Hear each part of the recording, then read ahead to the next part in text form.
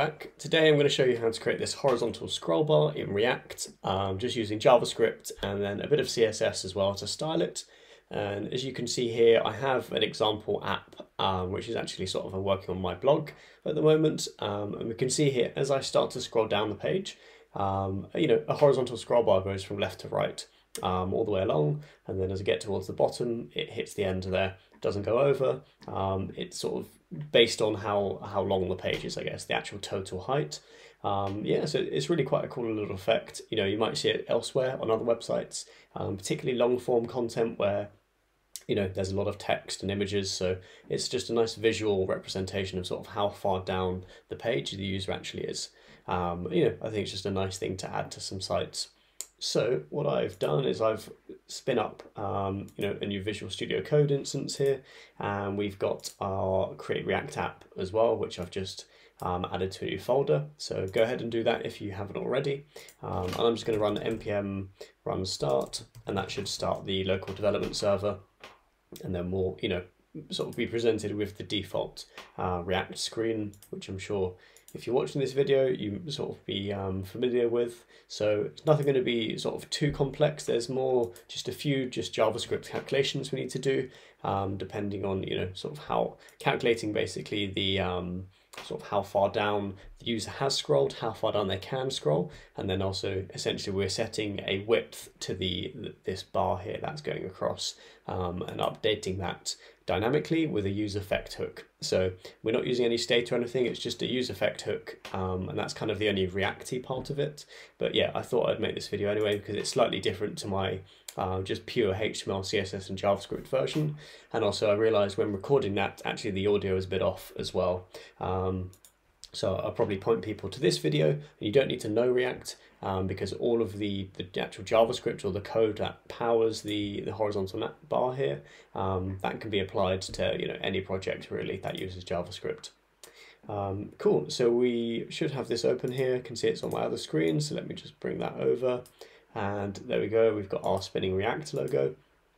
I'm not going to do any cleanup, I'm literally just going to create let's do a new folder, and we'll call this components. Let's have some sort of proper way about it, and I'll put that in the source folder, and then in components we'll add the horizontal scroll bar, like so. Sorry, that should be a folder as well. So I don't know if I can change that. No, let me just delete that, and I'll create a folder for that. So horizontal scroll bar, like so. And then inside there we just want two files, so let's do horizontal scroll, and actually I'll have that as uppercase.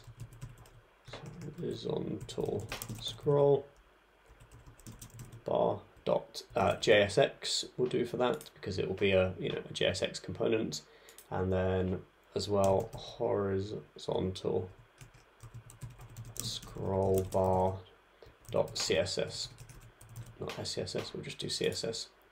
Of course, these CSS styles are really quite basic, and you can apply them to sort of any styling methodology that you're using. Obviously not exactly sure of Tailwind, you might need to sort of have a look at that, but certainly if you're using Sass or styled components, which I like to use, it'll be very easy to code those out. Cool. So just on this, and to begin with, I'm just going to remove all of the existing styles. So from our index.cs and our app.cs as well, I just want everything gone. That would probably just give us a white static logo, that's fine.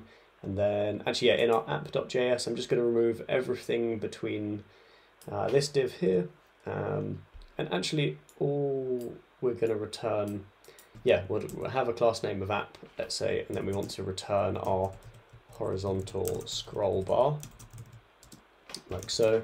And this might auto import, but if not, just need to do that here. There we go. Is it gonna do it? No.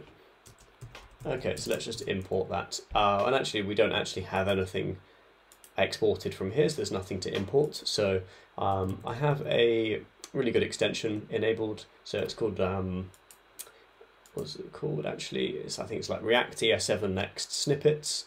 Where is it? This one over here. Really good. It's 5.7 million downloads, so it seems to be working well. And that allowed me to do that RAFCE, and here we've got a React Arrow functional component. That's also export default as well. So now we should be able to import that in our app.js. So let me try this now. Let's grab that, stick that in there. From, do we need to go up? Oh no, just like that to components. And then we've got our horizontal scroll bar, and then horizontal scroll bar like so. Yeah, this will probably work for us. Let's see. What doesn't it like? Horizontal scroll bar is not exported.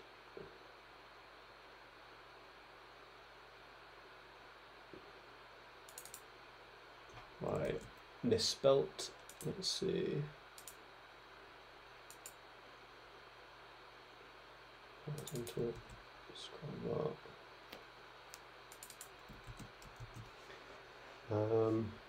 Actually, I wonder if it's that it doesn't need. There we go. Cool. Sorry, it didn't need to be, I guess, was it destructured or yeah, exported like that because it's export default. So anyway, there we go. We've got our horizontal scroll bar component, and in terms of styling, actually we don't want to do that in our index.css. Let's just do some global reset here. So we'll just do margin 0, padding 0. And I actually want the page to be really quite long so that there's the effect of being able to scroll down. So I'm just going to give the body a height of, let's just say, 5,000 pixels, like so. If I hit save, I should be able to see there we've got a nice long page to scroll down on. That's on the body, of course. And just to make it a bit easier on the eyes as well, I'll do a background color, and let's just pick a blanched almond. See if that's a bit better.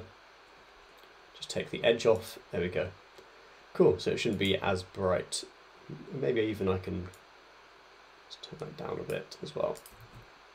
There we go. Anyway, it doesn't matter too much. And as I said as well, I'll actually leave a link below with the repository for all the code. If you don't want to sort of sit around it and sort of wait for it, you can grab that now and get playing around and obviously customize it however you like with colors and all sorts of other things.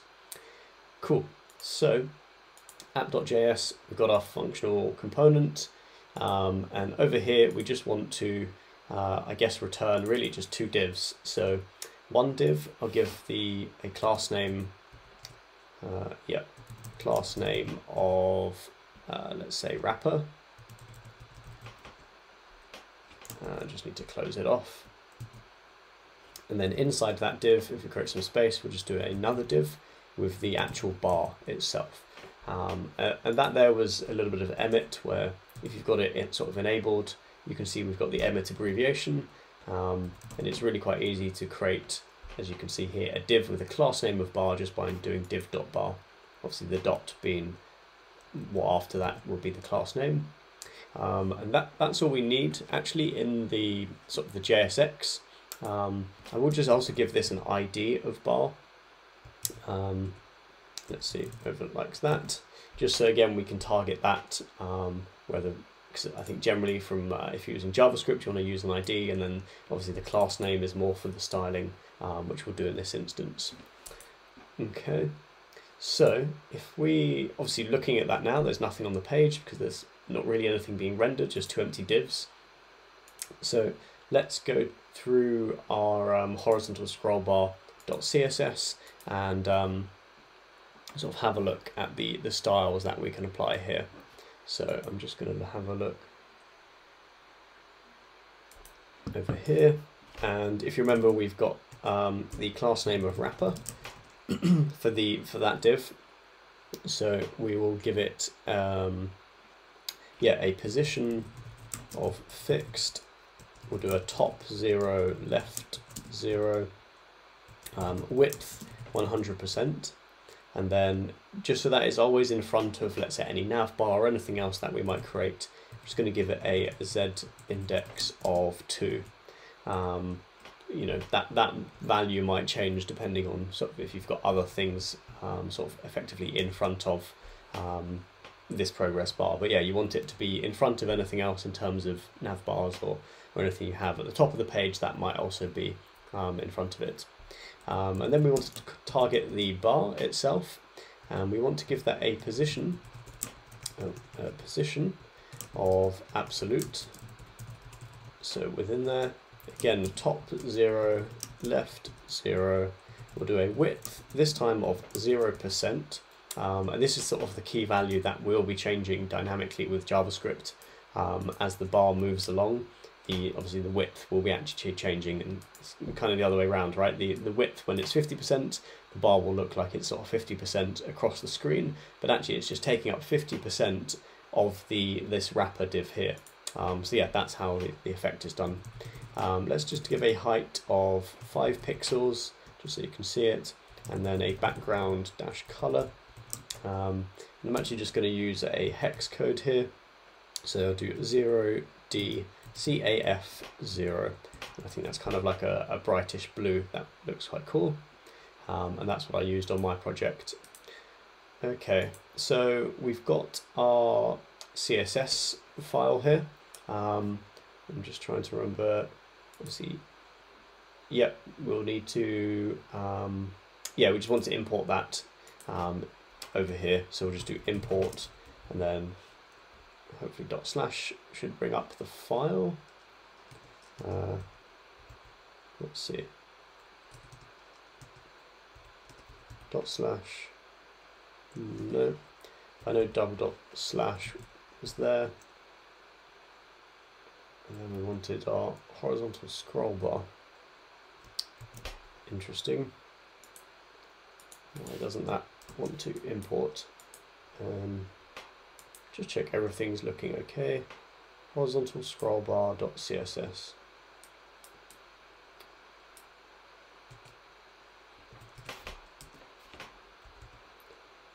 It should come up, but it's not. So let's just do horizontal scroll bar.css. Oh, CSS, not SCSS. Like that.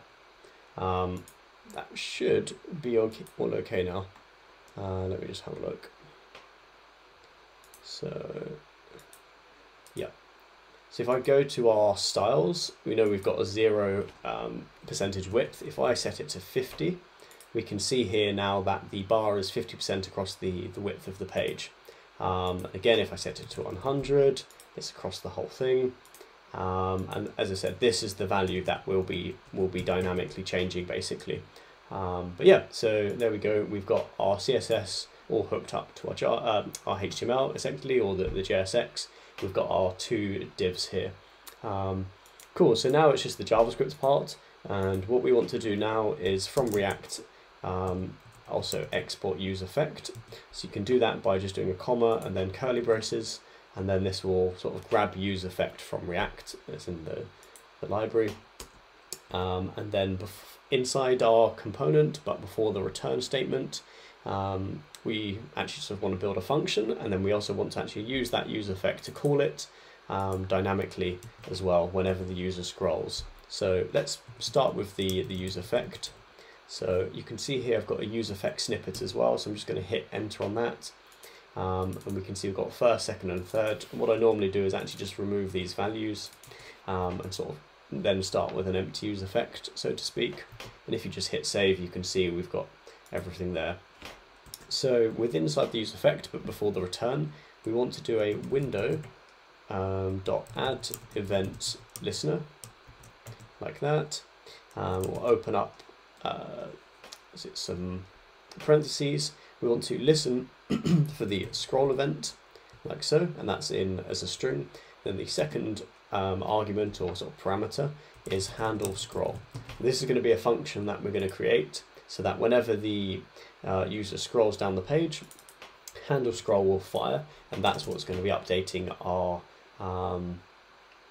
the width of the bar. So let me just do const handle scroll. We'll just do it as an arrow function, and let me for now console.log scrolled like that. So what we should see is that as I'm scrolling down the page now, if I go to inspect, I'm just in Chrome and then the console. As I scroll down, and you can ignore all the errors, don't worry about those, that's fine, I'll just clear them. Oops, like that. And then if I scroll down, we can see we've scrolled is being fired.